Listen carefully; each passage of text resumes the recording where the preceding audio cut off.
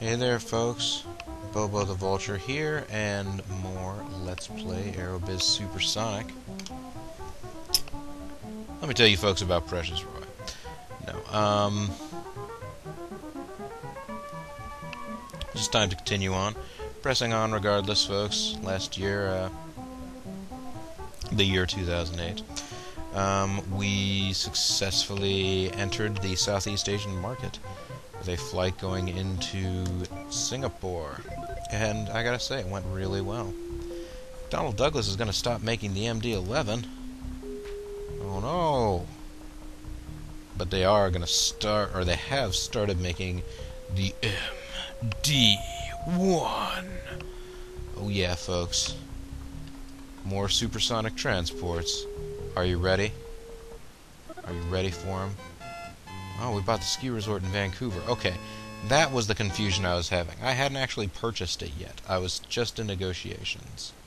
Okay, so our tourism rating before was 44. We got some more slots there. We got some more slots here. Alright, now let's take a look at Vancouver. 44. 56. Nice, right?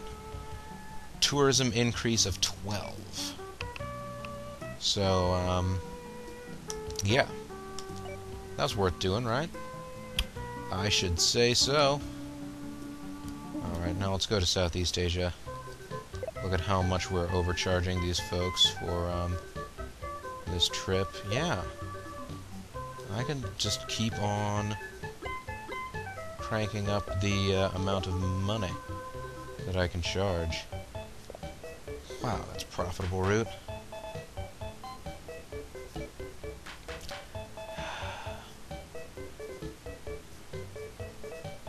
Thinking maybe I should buy another 777 or two and put them on that route. But first, a new plane came out. We gotta go examine this. First of all, this is the plane that's getting ready to be pulled out of production, so...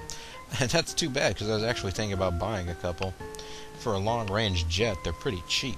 Actually, they're as cheap as they get for long-range jets.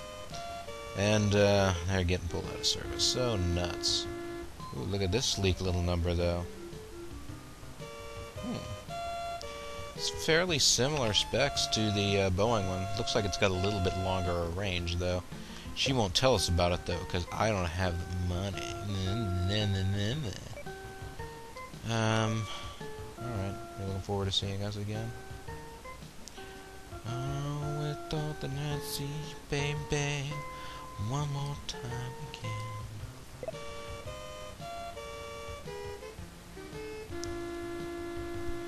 So, you got that. That's pretty efficient. It's got a lot of seats. Then you got this. It's got a lot of seats and it's pretty efficient. Over a smaller set of space. You know what? I think I'm just going to keep going with 777s until I fill up those routes. And if I fill them up, and I still need more planes... Wait, no, McDonnell Douglas is not where I would go to get more 777s. This is where I would go to get more 777s. Yeah, you see, it's 300 passengers, 4,060. Oh, okay, yeah, 4,060. So yeah, except for the fact that this appears to have a smaller range, pretty much the same deal. Yeah, that's really weird. Double the economy, not quite double the seating capacity, and pretty much half the price. So yeah. Seems like the logical choice, 747-600 as opposed to, or 500 as opposed to the Hyper Jumbo. I mean, the Hyper Jumbo, I'm sure, is just ludicrous when you can put it on a range where it actually, you know, fills up. I'm gonna forget it. I can't even speak correctly, folks. Clearly, what I need to do now is jump back here, go to North America, examine the routes in North America. They're the same as ever. London route is on steep discount. Honolulu is almost profitable now. Toronto is more profitable. Miami, still in the tank. Vancouver to LA, that's just ridiculous. I should be able to do so much better there. Well. Vancouver to New York. Not the whole way full. Do I have competition on this route? Yeah, nobody else is flying into Vancouver. Let's see here. Vancouver to Washington. Wait, does that already go that direction? Yeah. Oh no, never mind. Vancouver to Washington. And then Tokyo. That's what I wanted to see. Wow, the Tokyo flights are almost getting full again. When that happens, I can jack up the prices on those. How's our price war in Asia going? I have these planes completely full now. Have they given up on the price war then? Nope. But you can see our profit margins are really narrow at this price point. So maybe what I'll do is bump up the fare a little bit. It's okay to change that flight. And then we'll hop over to Rome here and see how things are going in Roma. Yeah, they're undercutting me in price, but that's okay. I'm still selling the number of seats. The number of tickets I want to sell for my little MD-100. Suppose I could always get another MD-100 in there. Put a fair sale price on it. I could, but then again, why? I can hear you asking right now. Wait, no, I didn't want to call a meeting to order. We got non-profitable routes and a non-profitable business venture. Never mind. I don't actually want to talk to you people. Nothing personal, just meeting is adjourned. Aha, nothing personal, just get away from me. That's pretty much my attitude right now. I wanted to see how long. Okay, 6 more months before we get airport slots in Bangkok. How much do I need to have in the bank before that will work?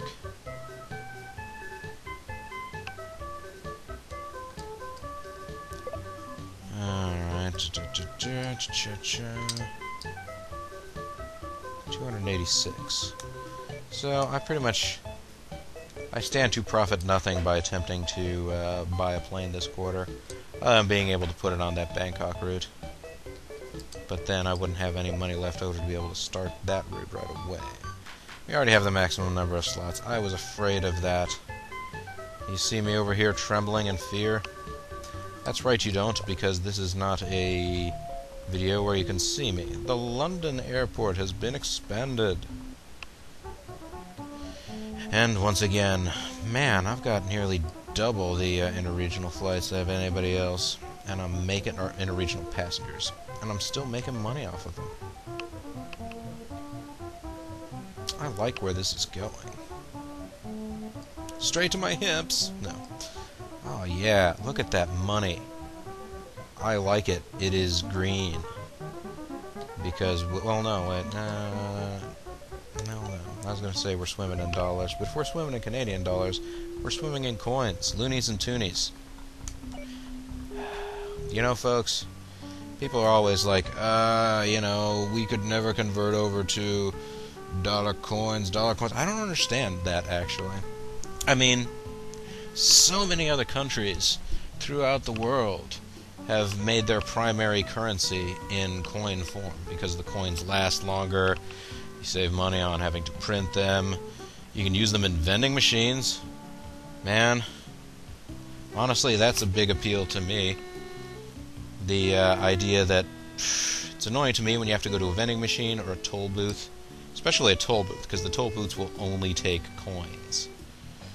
But anyway, that's neither here nor there, is it? Is it? Is it here or there? Alright. The sky appears to be the limit for this particular fare, so let's just keep increasing it. Step by step, inch by inch, row by row, gonna make this garden grow. Okay, gonna be 6 months now before that. Okay, so let's just go ahead and buy one more 777 for right now. hopefully. Yeah, let's go ahead and buy that. We'll get just one, thank you. And that will start us on our way with the Bangkok route. Suppose I could have gotten one of those ultra sexy supersonic MD-1s to fly this same route. I almost have enough money.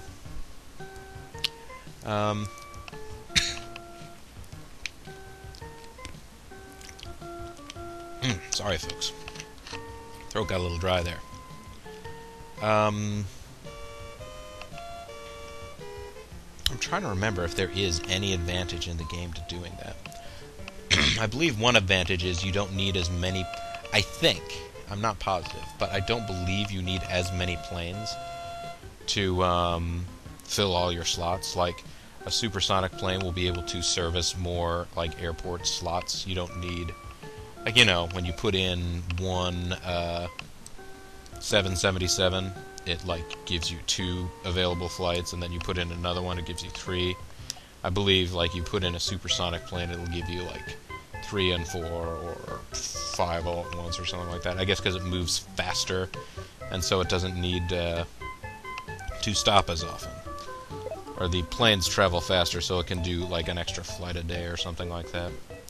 Possibly. I don't actually know if that's how it's going to work. But either way,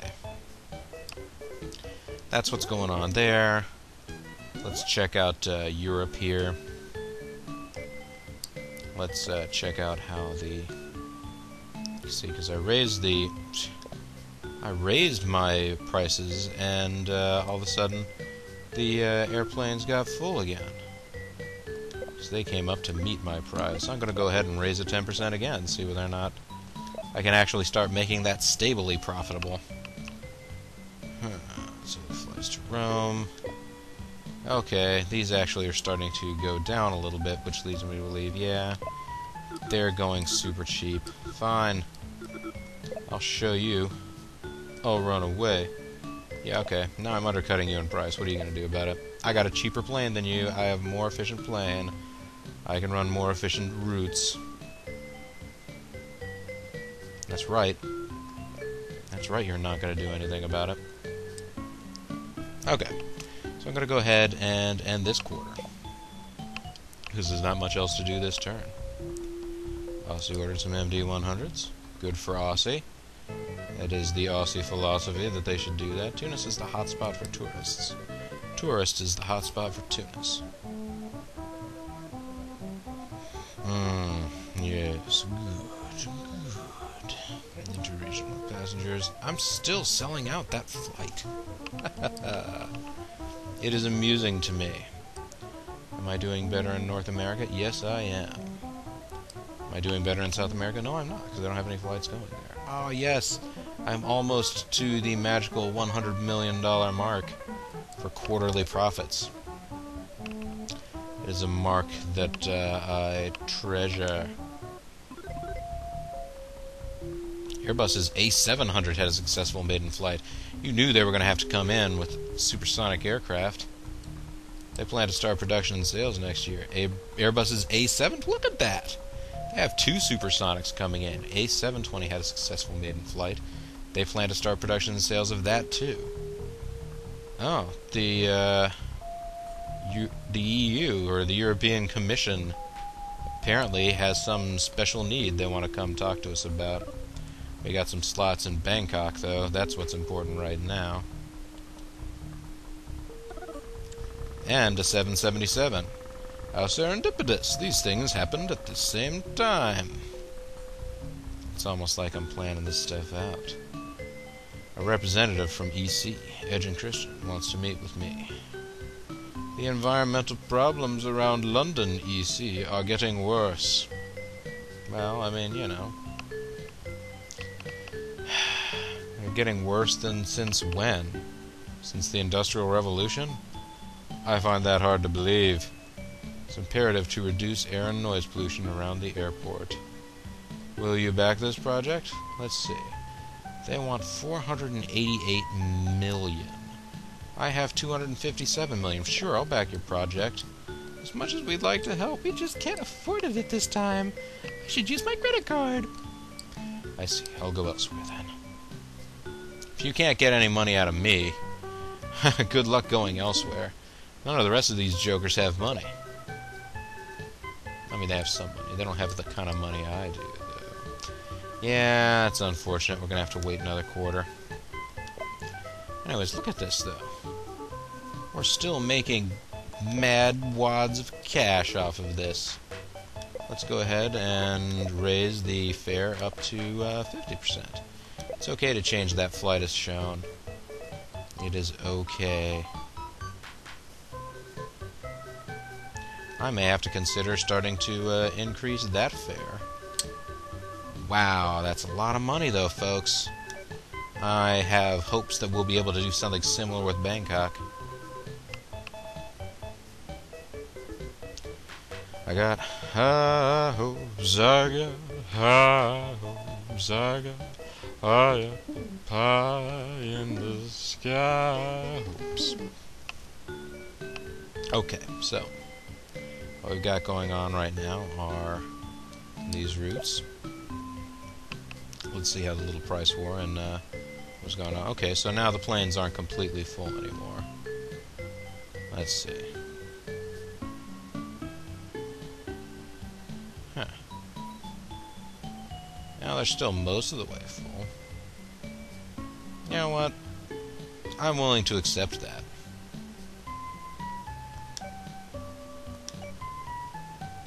Willing to accept that for right now, anyway.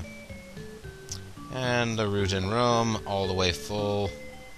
The competition, only half full.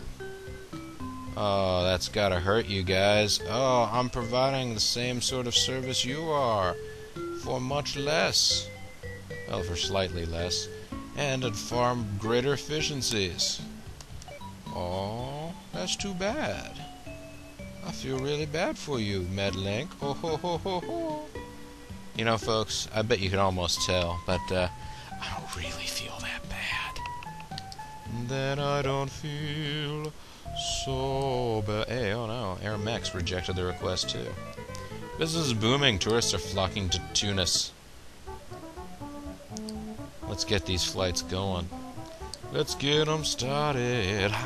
Let's get them started. Okay. The only way I'm going to make more money out of that route to Singapore is to throw some more planes on it. That's all there is for it, folks. Almost there. Not quite. Just hold on for a few more seconds. Almost 100 million. Almost 100 million. Alright, last quarter coming up. Gonna go ahead and open my route to Singapore. Or not Singapore. I already have my route to Singapore open. Gonna open up my route to Bangkok.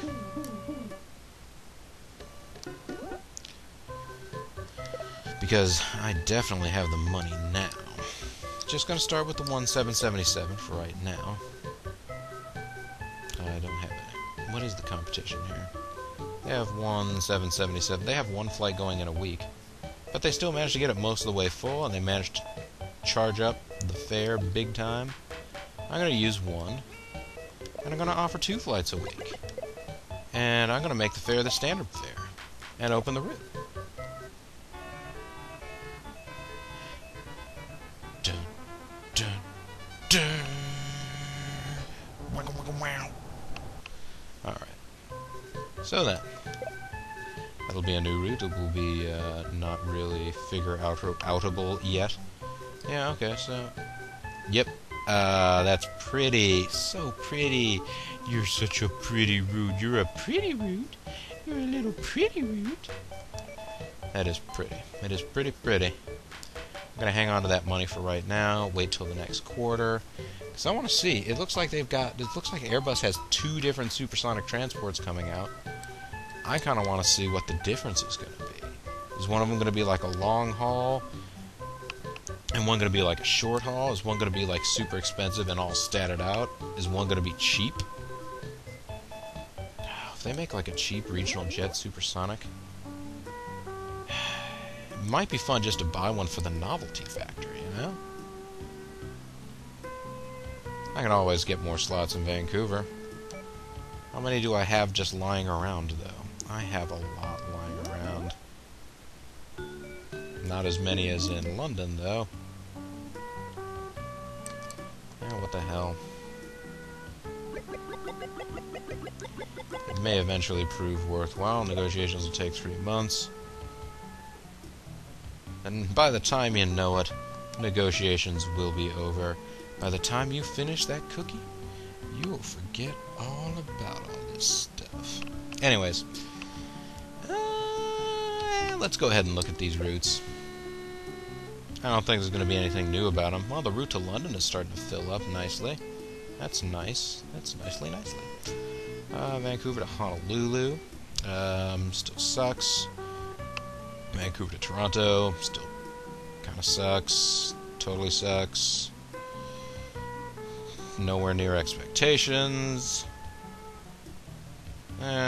Closer to expectations. Actually, not that bad.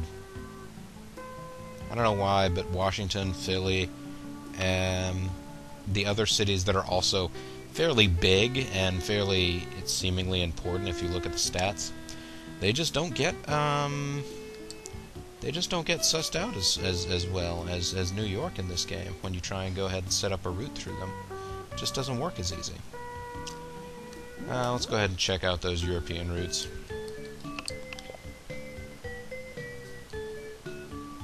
Alright, the Athens route is full again. Well, the Athens route is full again. I could consider ratcheting the rate up. Yeah, it's okay to change that route as shown. I don't mind being slightly more expensive than them. My planes are full. Your planes are not. That's okay, though. I'm going to go ahead and continue undercutting you here. Yeah.